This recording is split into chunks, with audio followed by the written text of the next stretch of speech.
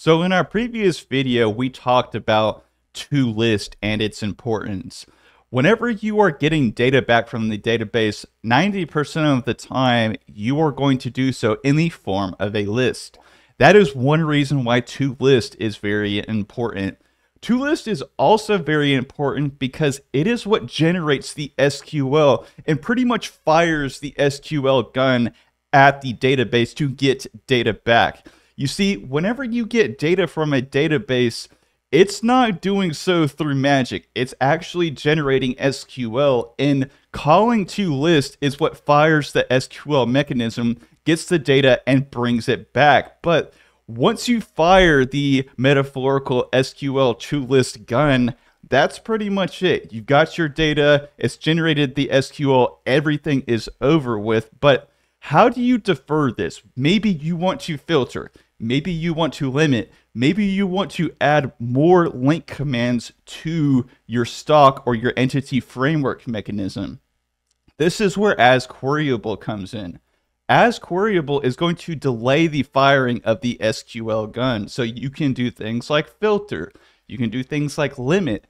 And after you get done building your SQL query and fine-tuning the actual data that you want back from the database, that's when you can fire the toList, send your data to, or send your SQL to the database and get the data back in a more filtered, concentrated form. But this is what we're going to use when we do the actual filtering for our API. So let's go ahead, let's hop over into VS Code and let's do some filtering.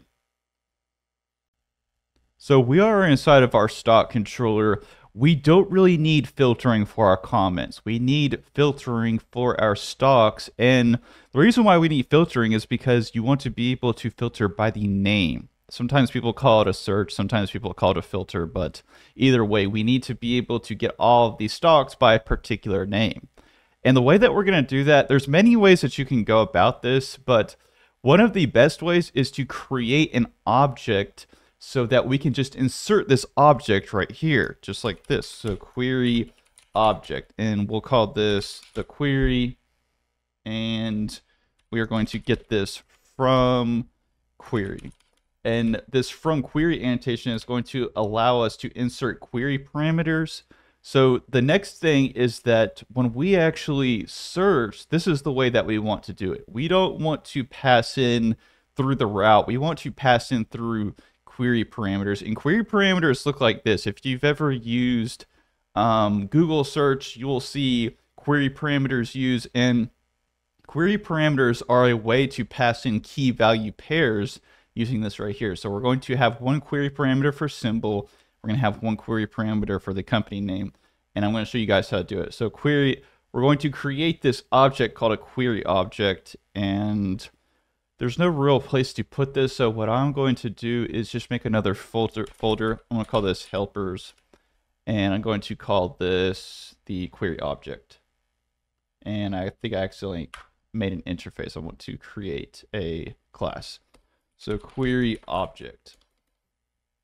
And the way that we're going to do these key value pairs is we're going to create a property called symbol, and we're going to create a property called company name, and we're going to put them within the query object.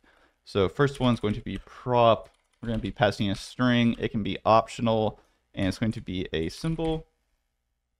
Then also we're going to make this null right here.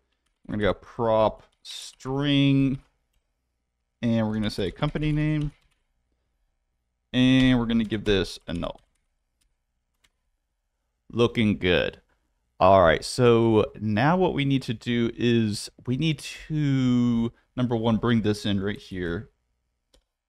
And now what's going to happen is that we can pass in our query params through this query object. And instead of having it passed in individually, we could put the company name and we could put the symbol directly into here, but with a query object, it'll be wrapped in a nice little object, and it'll just be one parameter that we pass in. Okay, so next thing is that we need to redo the get all async. The get all async doesn't actually pass in anything, and we need the ability to be able to pass in our query just like this. And The way that we're going to do that is we are going to modify our actual interface. So I'm going to go into the interface right here. We're going to go into our stock, and instead of passing in nothing, we are going to pass in the query object. And we're going to call this query. Okay, now what we need to do is go into our stock repository, and we're going to go ahead and fix this. So instead of control dotting, instead of using control dot, you probably don't want to because it's going to create another get all async. We're just going to go ahead and add it into here just like this. So we're going to say query object, and we're going to pass in the query. Okay, so as you probably guessed, we have to use our as queryable. And instead of having the toList async, what we're going to do is we can probably just get, no, actually, let's not do that. Let's do as queryable. So we're going to make this as queryable. Then go ahead, pass that.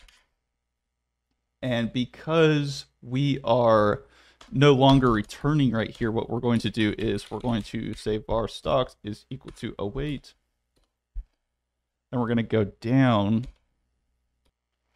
Then we're going to get rid of this await because it's no longer async. And here's where we're going to chain on logic.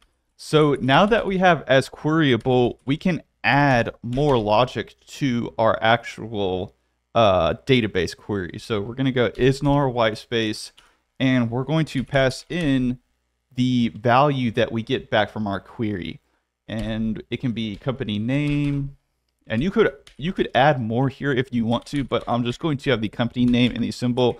That's another reason that I chose to do an object, is because you can add stuff to it later. But just for right now, we'll just have the company name and we'll have the symbol. So company name is equal to contains. So contains is going to do a search, and we're going to search for the company name. Okay, that's looking good. Then we're going to go down here. We're going to do the symbol. So we're going to go is string is null or white space. So is null or white space. And we're going to pass in our query dot symbol. And we'll go down here. We're going to just add some more additional logic. So what it's going to do is it's going to check the actual object, and when we pass in this query right here, it's going to pass in the values that we pass in through the actual query params, just like this. And what's going to happen is it's going to go inside our actual logic right here, and it's going to check and see if there's actually anything inside of it. So we're going to go where, and all where is doing is filtering. So s dot symbol contains is equal to query. Okay, that looks good.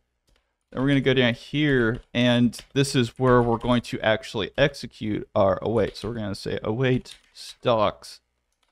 We're going to say toList async. Okay. And I think we are looking good. So let me make sure that the controller looks good. And I'm going to go over here. I'm going to do a quick cold restart. We're going to go .NET watch run. And I'm going to go into Swagger. Let's check and see. So make sure that we can execute and return the whole entire list. And let's return Microsoft. So we'll go here. We'll say Microsoft. And we get Microsoft back. And let's go back. And let's search for Tesla. So we'll say Tesla. And we also get Tesla back as well too. So we can now search by the company name and the symbol. So we are correctly filtering through our API. Anyways, hope that you guys enjoyed this. If you did, make sure to smash that like button. Make sure to smash that subscribe button. And as always, thank you for watching.